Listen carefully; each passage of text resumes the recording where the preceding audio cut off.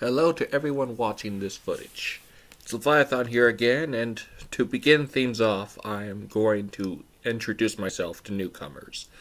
I'm high-functioning autistic, I'm obsessed with fiction, and I'm planning to make my own creations like how the late Stan Lee was. For this footage is about a new character to introduce to you guys known as Copycat, so if you bear with me, I think you would find this individual interesting in her own right. And here it is. Copycat, number 1, The Beginning. Created and copyrighted by Levi Corsi Ames, August 2nd, 2015. To begin the story, we start traveling across New York City until we find ourselves observing a small group of scientists working in a laboratory. They successfully injected a special purple serum into the system of a pregnant cat, and after a week, the cat gave birth to an unusual purple kitten. When she developed a mind of her own in just a few days, she escaped the lab and became a homeless catgirl who found that she has the power to copy the identities of others, and she decided to call herself Copycat. Having no home, Copycat used her powers to steal food and drinks by impersonating random humans.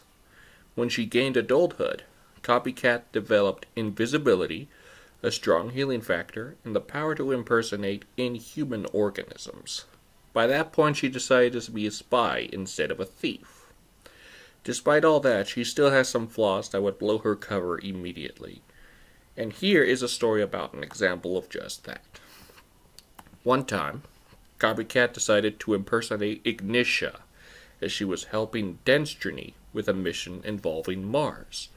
However, while they were doing the mission, Copycat blew her cover by doing a loud meow, which immediately made Destiny concerned. Copycat then fought against Destiny until she was blasted by a broken water pipe, and the water instantly disabled her shapeshifting.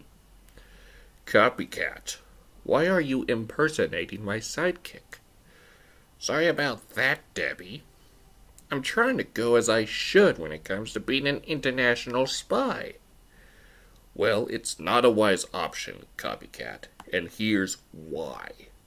And she beated Copycat up until she got blown to bits by a few shots from her trusty condemner.